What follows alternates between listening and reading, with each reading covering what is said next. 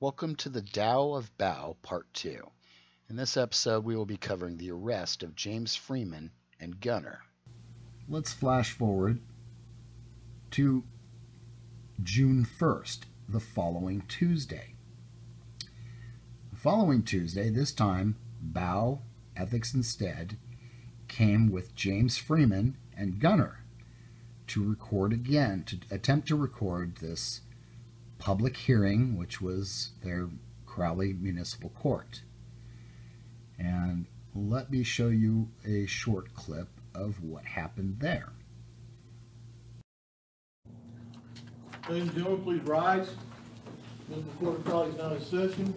Please make sure that no devices and cell phones, recorders, food, or drink are in the courtroom. You can be seated, thank you.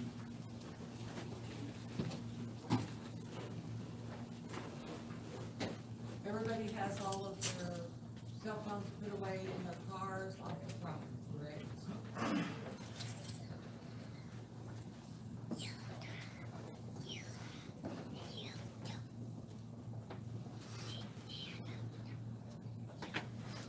When I call your name, please approach the bench and stand right up here at this little pedestal. Sierra Nunez. There's somebody recording in the back. Yes, ma'am. Sir, could you stand up, please? Sir, you've been in the back of the recorder. What's that? All electronic devices are to be left out of the courtroom. Is there a secret going on in here? Oh, Is this a secret hearing? I'm hard of hearing, but I think it's a public hearing, right? It's a public courtroom, right? Sir, you are in contempt of court. I can't hear you. There'll be an officer that will explain. Is this a secret hearing? Yes, sir. Please step out, Paul. Yeah, I can't hear. That's fine, from sir. it. Okay. No recording, you could hear fine. No, Okay? No recording. okay. Okay? You know that.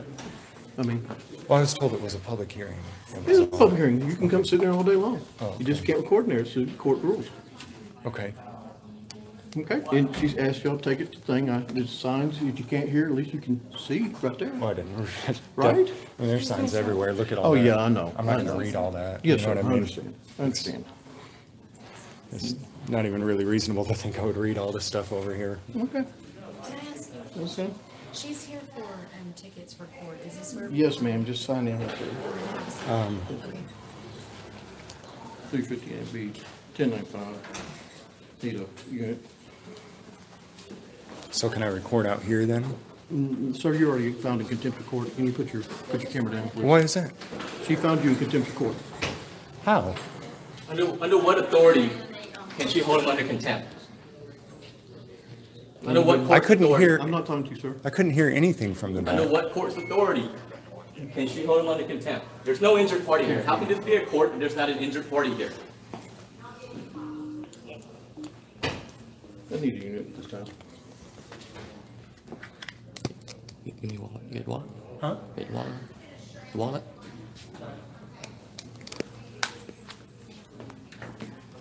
I wasn't trying to break any rules. Yeah. I'm just under order. All right, guys, we're at Crowley Courthouse. They just threatened James. They just threatened James, guys. They better not put him in cuffs. They better not put him in cuffs. For contempt of court, ordered by Judge Phoebe.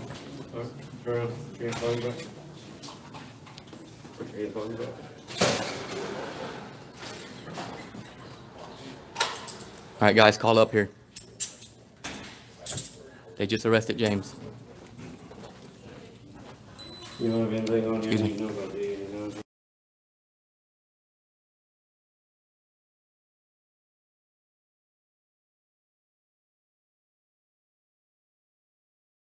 Now, it should be pointed out that the rules against electronic devices in the courtroom did not exist 1 week before on April 24th. As a matter of fact, you can see here how they created the rules and instituted them on April 25th, the day after the court hearing in which Bao and Ethics Instead got kicked out of the courtroom. So they basically made up these rules specifically to stop them because, well, obviously they weren't going to have an election every week on Tuesdays. So they weren't going to be able to continue to use that rule or that law to keep people from filming. So they had to come up with something else. So they came up with this rule. Now, it's real interesting to notice, too, at the bottom of the rules that it states how a bunch of these rules, in fact, the vast majority of these rules, don't even apply in this court of the Crowley Municipal Court. So really the only rules that existed were the rules of decorum. All the other rules that they had made up, and there was 7 pages of them, didn't even apply to this courtroom or this court hearings at all. Now at this court hearing, both James Freeman and Gunner were arrested and put in jail for contempt of court.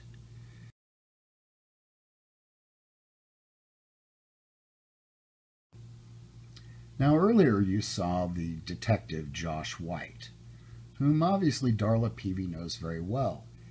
She even referred to him as Josh. Josh, could you take these people out of the courtroom? Must know Detective White pretty well to call him Josh.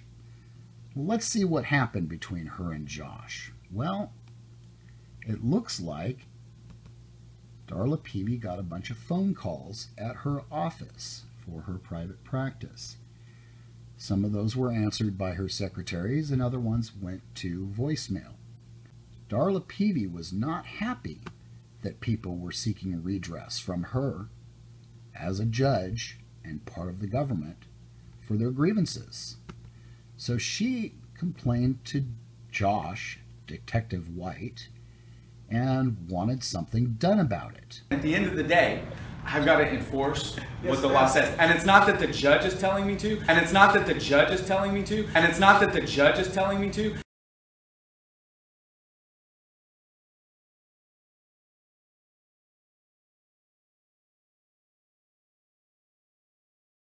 Well, it's not like all of you are out solving cold case files of only violent crimes with victims. Actually, that's kind of what I do, and that's kind of what our division does.